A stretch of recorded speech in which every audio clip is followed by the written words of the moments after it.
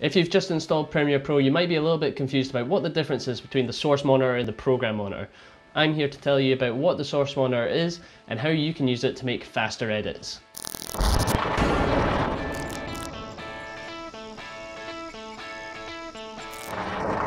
So the first thing to do is think of the source monitor as like your editing monitor. You can bring clips into here and you can look at the source footage as it was filmed on your camera and copied into your computer, and you can create little edits that you can drop and drag into your sequence. If you don't see the program monitor or the source monitor on your screen anytime here, you can go to Window and select Program Monitor there or Source Monitor there. So if I was to take this clip here, you can see it opens up in the source monitor, as you can see over here. The program monitor just stays the same.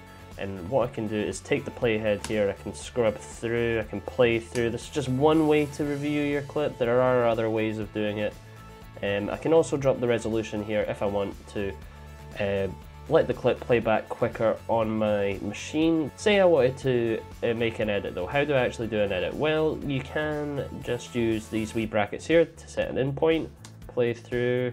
Maybe I want to stop the clip there and set an out point. That's fine. There's also shortcuts. There's the I key, you can play that and that sets an in point. If I push the O key, that sets an in point there. The program monitor, on the other hand, is what your final sequence will look like once it's rendered out.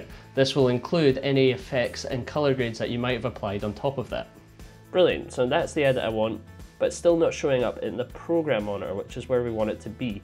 What I need to do is drag this into a new sequence down on the timeline here, and you can see here there's no sequence, but I can just easily click the video here, drag it down, and you can see it just that little plus icon, drop it there, and automatically it creates a sequence based on the properties of that clip. There are plenty of these little icons here that do different things. For instance, if I was to use text, graphics, whatever, I could stick on the title safe there and I know that all my graphics have to be in there, giving you that professional look.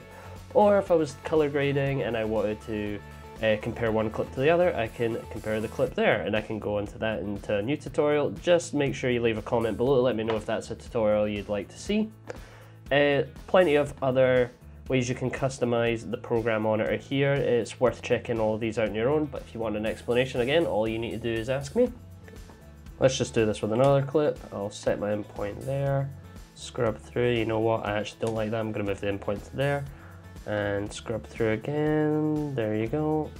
And then just insert that in between those two clips, shifts it along. Let's go play that back here. Not the best edit, but you can see how easy it is to use these two monitors to make a faster edit.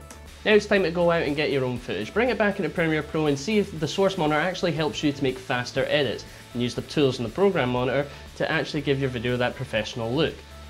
Make sure you check out this playlist here.